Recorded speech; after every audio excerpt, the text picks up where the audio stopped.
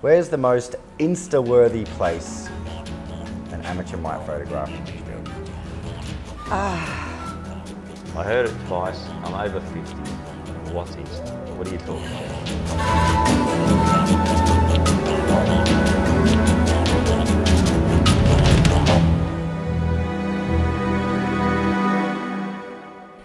about? Huh? I'm over 52. Should we pass on this one? No. I'd say the termite mounds.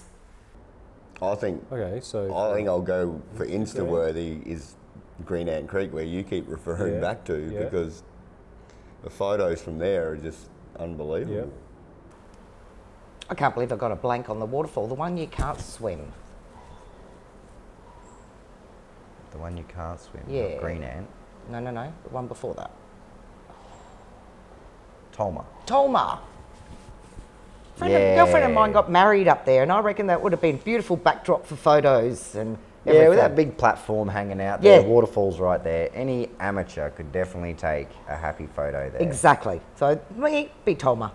I think a lot of people really love to take photographs of themselves, selfie, with a termite mound that might be 20 foot tall. Yeah, 6, 8 metres. And 6 or 8 metres tall. And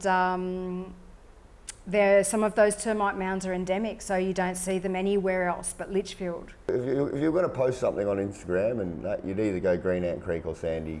Yeah, but so particularly if you're going to be swimming, a good little walk like Tolmer. Oh yeah. So the view from Tolmer. I mean, it's not a waterfall you can swim in, but the views. True. Yep. So it tells us we're in Litchfield, the weather is nice, and you've got a massive great thing standing next to you, which is a piece of nature and has its way in nature to contribute to how the ecosystem works. I think Wangi in the wet season. On that platform? Yep. That's when Wangi is going off, when it's misty coming up, you get that rainbow coming through the waterfall. I suppose for me it's probably the taking a shot of the cemetery-like eeriness of the magnetic termite fields. Yep, magnetic termites. And seeing the tombstone-like structures just appearing in front of you is a mystery. Yeah, it's beautiful. So you've got maybe a couple of probably Insta-worthy shots there, the vastness. I guess being a big swimmer, I always forget about Tolmer. Yeah, that's right. Yeah, I know. It's not, Tolmer is not one of those places you can access to swim, but the viewing, and different times of the year, so monsoon season. Oh, when it's flowing hard, it's pretty unbelievable, isn't it?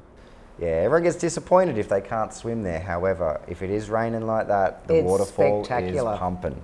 Yeah. And because it's like an aerial kind of view, viewing platform.